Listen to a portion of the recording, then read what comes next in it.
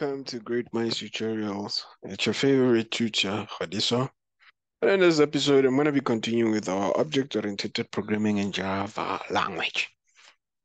So in today's episode, I want to show you how you can move all of these methods, put them inside your interface, and then you are going to be implementing the interface with a manager class. So in this case, I'm going to go to my app student, which I've created in the previous episode. I think it's episode number 3 and number 4. Episode 4 and episode number 5, if I'm not mistaken. So when I get here, I click here, I right click. Then I'm going to start with my interface. And then when I start with my interface, I'm going to write it as a student interface. And here we have agreed that it's com.greatminds.www.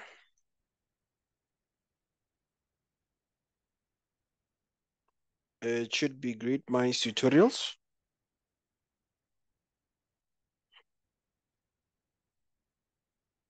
There we go. I've added it inside there. So now what I'm going to be doing here is that I'm going to be then running this and see that I want to have a public. Let's just go back and copy it and paste it. So under my student class, which is my backend class, this is what I want to implement. I want to implement a public that is going to return a double, and then I'm going to call it calculate mark. And that is how you're going to write it. You do not write it with a body, you end it with a semicolon. Why? Because this side is inside the interface. So, okay, now what I'm going to be doing is then I'm going to take this and then I'll have to go and implement it inside a manager class. So I'm going to come here, create a Java class. I'm going to call it student manager. And here I'm going to have com.greatminds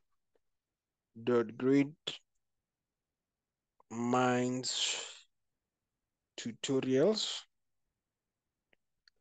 www. So I'm having a third one. So, okay. Now, what I'm going to be saying here is that I'm going to be saying that it implements. This is how you show that there is a relationship. You're going to implement your interface. So it implements the student interface. So in this case, after when I've implemented the student interface, it's gonna say that I have to implement all the abstract methods. So you click here, it's gonna implement that abstract method, which is to calculate the mark.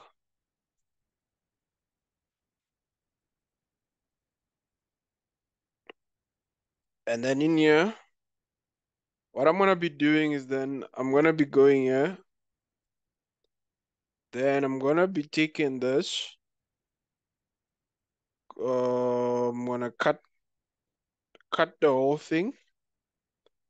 Then I'm gonna come here and paste it under this, and then I'm gonna go back to student again and remove this. So we are moving from the method of us writing our methods inside our backend class. We're implementing an interface where we are going to declare the method that we're going to be working with. In the new coming future, I'm going to be writing full programs which are going to be expanding on the information. Now I'm just doing a simple program which is just dealing with the theory. All right, now, so this mark, we need to get it from the other side.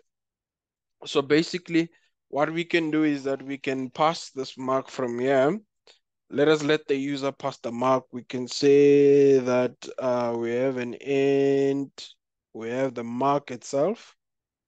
Let us let the user pass the mark, and then We are going to go back to your interface. In here, it also has to have the same parameter as it is this side. So if I say save, now it's fine. So I'll go back to my main, which is this side. And if you check, obviously in our main, we're now going to have an error. Why? Because the calculate is no longer there. So what we do is that you go back to your student manager. You need to go and create a constructor. You need to have a default constructor so that you can do class instantiation. So right click as we do it, insert code. Then you say constructor.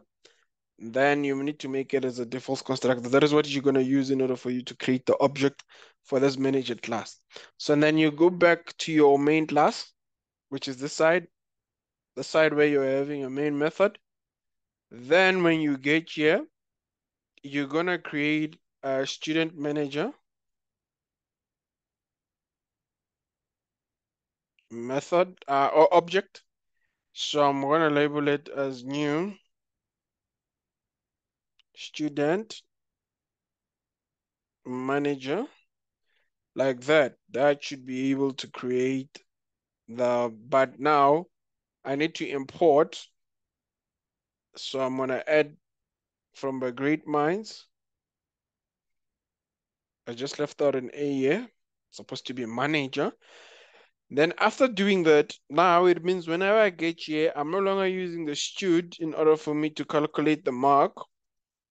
Then in this case, I'm going to say student manager dot calculate mark, and here is it. Here is the method calculate mark.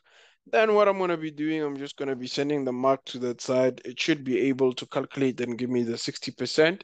So if I run this application with whatever that I've introduced, it should be able to do the very same thing. My name is Khodiso. My surname is Mashile. And my age 22, 1111. And then the last time we had a 90, it was able to calculate the 60%. And there you have it. It's still able to work. Let's run it with different information just to show you. Let's say my name is Calvin. My surname is Moyo. And age is 28 and 2222.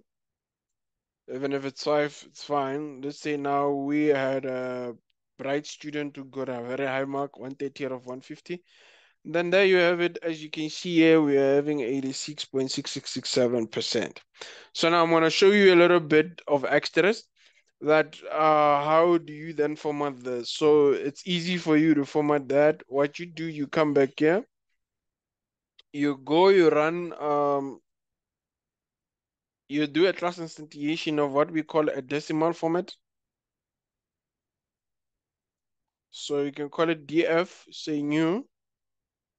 If you want to deal with decimal numbers, you want to convert them, you will say decimal format, and inside here, you will put a hashtag, you'll put a point, hashtag, and then this side, what you do here, you will have to import it here under your text, decimal format. And then when you get here, you are just going to say df.format. And then inside here, you're going to put whatever that you want to format. And I want to format this whole thing.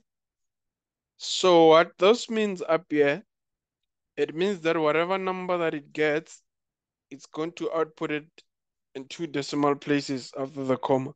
But in this case, we do not want it to display it as 2 decimal places after the comma. Okay, so, but it's good that I've mentioned this. So this is good whenever you're working with money. But in this case, we would want it to show something like this. So let's see if this is going to work. Okay. Yeah, Khadiso. 22, 1111. and then we say 130. And there you have it, is able to work. Now it's going to give me the number 87%. So this is because whenever I get here, I'm forcing this to not have any decimal place. If I wanted it to have two decimal places after the comma, I'll put a comma and put two hashtags after the comma. This is going to take me to two decimal places after the comma. Hence, I said that that one is good whenever you're working with money. But since in this case we are working with marks, your percentage mark, whenever it comes out, it's never in a decimal format.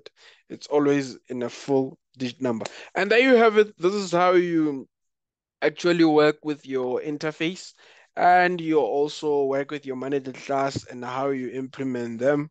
And till the next time we drop, please make sure you like, share, and subscribe and comment on our videos, because we use your comments in order for us to come up with ideas. Just give us a question or any idea or any exercise that you want us to run through, and we're going to do that exercise and then we're going to drop it on the channel. That's it from me. Cheers.